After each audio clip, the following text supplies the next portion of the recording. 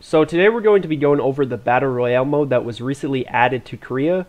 I think pretty much everyone on this planet has at least checked out or played Fortnite once, so you're familiar with this type of game mode. Just a ton of players on a huge map and you all fight each other, and the map gets smaller and smaller over time, and there's little power-ups inside the map and everything like that. Very interesting that it's actually coming to MMORPG. I think this is the first time it's ever been done. I've seen a lot of shooter games added to the system just because it kind of naturally works with that type of game, but very interesting that it's going to be coming to this type of genre. Of course, eventually this update will hit North America and Europe sometime in 2019, so just wanted to cover it, give some basic information on how it works, how you can join it. Is it, gear based, or is it gear equalized like the arena? So a lot of information to cover, so let's jump into it right now. The only way to join Battle Royale mode is to do it like you would do for Cold Drake's Lair. So there would be an icon pop up in the bottom right corner. You just click it and you instantly be teleported to this area right here that you see.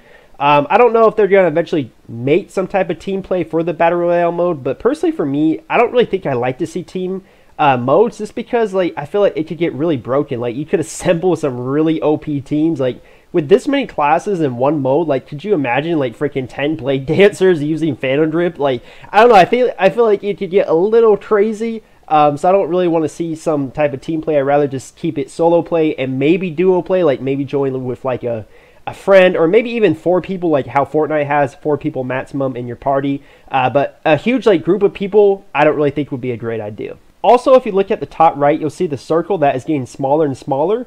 On the screen too, you'll see it, and eventually it'll get so small that you have to fight every player on the map. And the reason why they do this is because if they did it, a lot of players would probably just camp, because it's such a big map in a Battle Royale mode. There would probably be players who just sit in one building and just wait for people to come. This says, hey, you know what, you have to be inside the circle, so you're going to eventually run into players because it's going to get so small that you'll have to fight everyone.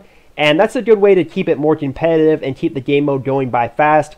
Fortnite has this exact same thing where it's called the Storm. I don't know what it'll be called in the Blade Soul version, but it's cool that they are adding that, because it could get really annoying if someone's just hiding in a freaking rock for 20 minutes and you're like, can I just fight some people? So I'm glad they are keeping that. It just keeps it game mode going faster and more competitive for sure. So I know a lot of you guys are probably wondering, is this game mode gear equalized? And it is, and I'm very happy about this, because they could have made it full, pay to win, just have the best gear like the battlegrounds, but they said, you know what, we're going to make it gear equalized like the arenas, the 1v1s and the 3v3s. So I'm a huge fan of this change, because it makes it way more fun for everyone. You can literally just join on any level character. I think the minimal level is 16, which is kind of weird, because it's exactly like the arena where you can join on a low level character. You don't even have to be 55, which is kind of surprising to me.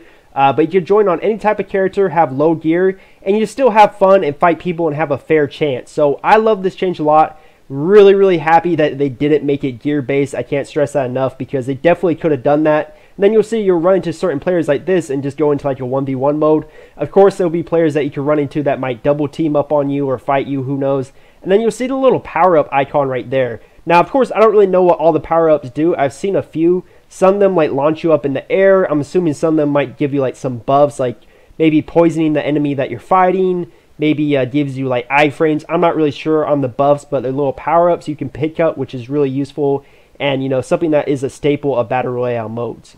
Overall, I don't really know how I feel about this Battle Royale mode. I feel like anyone playing Blade and Soul, before this was announced, I don't think anyone was you know what we really need in Blade and Soul above everything else is a Battle Royale mode like Fortnite. Is this such a weird and unexpected addition to the game?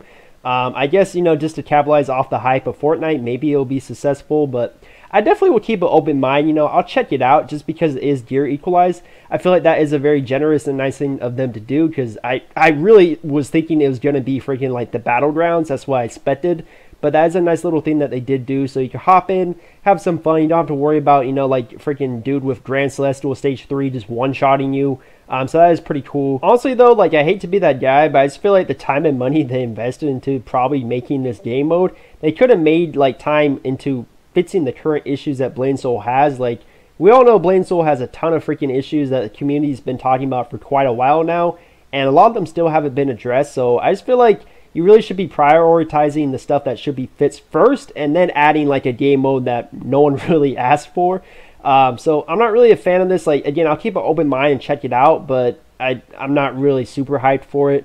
There's a meme on the Blade and Soul Reddit right now where it's like a fish tank and it has a list of all the issues of Blade and Soul. And it's like, it has a crack in it, right? And it's gushing all this water out. And then there's a picture of a guy with a hand putting like a small band-aid on the crack of the fishing tank. And the meme is like the band-aid says Battle Royale mode. So basically what Blade and Soul is doing is the game's slowly dying and getting all messed up and jacked up. And instead of fixing the current issues that we have with the game, they're just like putting a band-aid over it and saying, here's a new Battle Royale mode, guys. Check it out. So really just trying to sum up my thoughts. I'm not super hyped about the update, but I'm not against it either. So it's just kind of like meh for me. You know, 2019 has so many big updates like Unreal Engine 4, Class Awakenings. Like the Battle Royale mode is kind of last on the list for me in terms of hype. With the rewards, they look kind of okay. They really resemble like something like Tower Infinity, where it's just like XP charms, fortune potions, just kind of like decent stuff.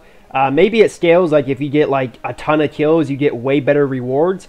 But it doesn't seem like there's anything groundbreaking like kill 10 people and get like 100 moonstones. Like this is totally worth doing all the time. Like I feel like it's just going to be a mode that if you really enjoy it, you can do it. But there's nothing crazy about it where you have to do it, which I think is a good thing. I don't really think making PvE players do PvP content is a really great idea. I'm looking at you, 6v6 Battlegrounds. Anyways, that's enough of me talking. Let me know what you guys think about the update in the comments. If you really enjoyed the video, make sure to like and also subscribe. We're trying to hit that 2K before 2019. 2K subs before 2019. That's the goal. So hopefully we can reach that. I think we can. Last but not least, also join the Discord channel in the description. I'll leave a link. A ton of fun people, nice people in there. You can join, ask questions really quickly. I answer most of the time, or someone else will answer for you. So really great community. Make sure you join that if you have it. And thank you guys for watching. I'll see you guys in the next video real soon.